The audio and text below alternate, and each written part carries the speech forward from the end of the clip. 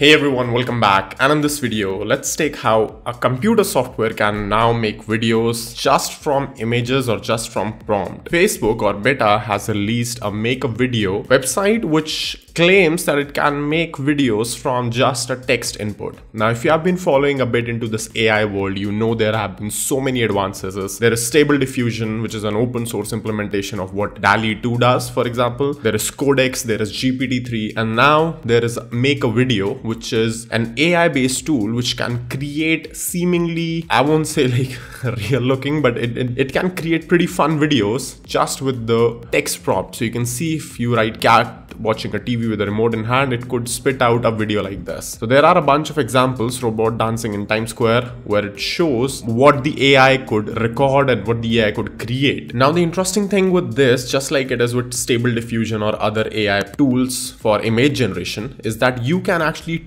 tweak the output. Now, just giving a prompt, it's not very useful a lot of times because the prompt does not give you accurate results. So in order to tweak it, you can also provide it some static images or provide it some starter boilerplate things to do, right? For example, in this case, if you're providing it a single image, it can kind of create a variation depending on that this image is of a sea, there is a boat. So it just extrapolates the data which is required for the video. If you give it a pair of images, it might be able to get more information from what the context is. Similarly, you can also provide it some sort of input video and create a variation of it. This is amazing if you want to get some sort of variations, but you don't want, a lot of time to be spent on it. You just want some AI or some software to just create a bunch of variations. Works awesome on dall-e 2 and Stable Diffusion as well. If you provide it with a source image, it can really output great quality images. So as of now, this is not a publicly available tool which you can play with. You can sign up for this access, which takes you to a very small Google form. You can just fill this up and get started with it. But yeah, this seems interesting. They have released the research paper. So if you're someone who's an AI guy who understands how this research paper is laid down, maybe you can read it, go through it, but it will be only pretty much useful when Meta, for example, releases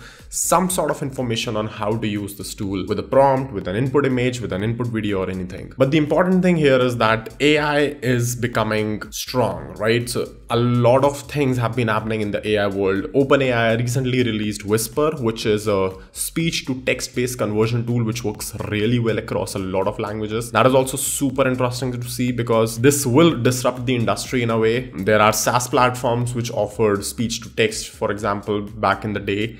And I mean, like open sourcing something like this completely destroys those businesses, but would enable more businesses to be created. So that is one thing. Codex, for example, I've done multiple videos on what GitHub Copilot is and Codex is and should you use it, should you not use it. So that is also a question, should you use it or not? But at the end of the day, it's an interesting technology. And similarly, this makeavideo.studio now comes out and pitches that, hey, you can create full-blown videos just from text and just from video prompts. So I'm not surprised. I will not be surprised if we just see, something which is very creative, very polished, very finished, which will take a lot of effort also because like I mentioned, fine tweaking things from AI does take effort. It will take a lot of effort, but I won't be surprised if I see something which is a very creative work out there in the next few months or even years. So yeah, that's pretty much it for this video. Hoping that you get to learn something more, something new, interesting in every single one of them. What do you think about this AI making a video? Let me know in the comments below. That is all for this one.